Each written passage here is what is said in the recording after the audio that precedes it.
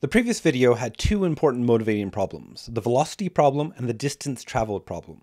And I'm going to finish the first of these. Let me remind you where the previous video stopped. I wanted to calculate the slope of a tangent line to a function using an approximation by secant lines. I have four secant lines, each getting closer and closer to the tangent line, and I want a limit of this process. If the two values were x and a, using a to indicate that one of these values is fixed and x to indicate that one of these is moving, then the slope of the secant line was the difference in the y-coordinates, the output, f of x minus f of a, over the difference in the x-coordinates, the input, x minus a.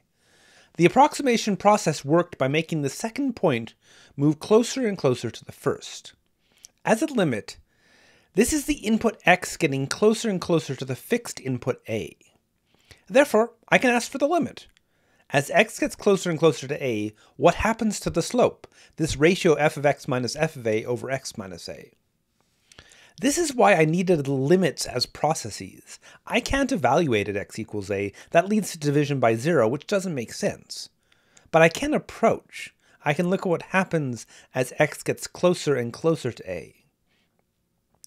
This is the definition of the derivative. The limit of the slope of secant lines as the second point gets closer and closer to the first. This limit measures the rate of change of the function. If the function is position, this is velocity. If the function is population, this is population growth or decay. This is the thing that algebra couldn't calculate, but now, with limits, I can calculate and understand. I've already mentioned the notation for derivatives, but let me remind you. There are two common notations, f prime of a, with this little apostrophe called prime, and df over dx of a, this notation which looks like a fraction but isn't really. The first is called Newton's notation, and the second is called Leibniz notation. I will use both, and both are acceptable in this course. However, I do have a preference for the Leibniz notation in most settings, and will use it for the majority of the time. There are a couple subtle variants of this limit. Instead of letting x get closer and closer to a, I could measure the distance between the two inputs. Let me call this h. As x gets closer to a, h gets closer to 0. I can replace x minus a with h in the denominator and x with a plus h in the first function to get a slightly different version of the limit. This is the same idea, still calculating the slope of the tangent lines, but it turns out that this form with a single h in the denominator turns out to be a fair bit easier to work with. It also allows another very important observation. This derivative, f prime of a or df dx of a, is the slope of the tangent line at some point x equals a. It's a calculation at a specific point a. However, in this form, I can replace a with x with the generic independent variable. And this allows this last line, f prime of x, or df over dx.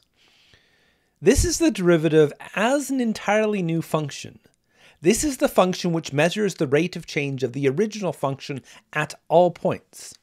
If f is position, f prime is velocity and can be evaluated anywhere. I get an entirely new function, one which measures the rate of change of the original at all its points. Let me go back to the Leibniz notation for a moment. df over dx is the derivative, the new function which measures the rate of change of the previous function. I can adjust this notation slightly, pulling the d over dx out in front of the function f. In this way, I can think of d over dx as an agent, as something that acts on the first thing put in front of it. It is the thing that takes a derivative. I call this a differential operator. It's a very useful piece of notation. By itself, it doesn't mean much, but with any function, it means calculate the derivative, the rate of change. It can also reflect the independent variable, which is the main reason I prefer Leibniz notation. If x is the independent variable, d over dx is the thing that takes derivatives in that variable.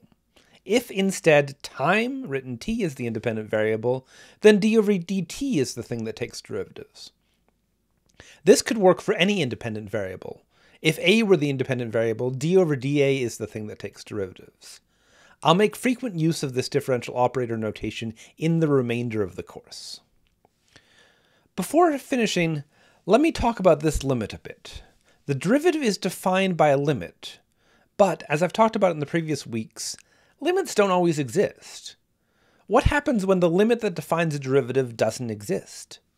Well, then the derivative doesn't work. Not all functions are differentiable.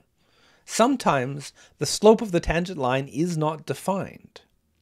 There are two main ways that a function can fail to be differentiable. If the function is discontinuous at a point, then the tangent line doesn't really make sense anymore.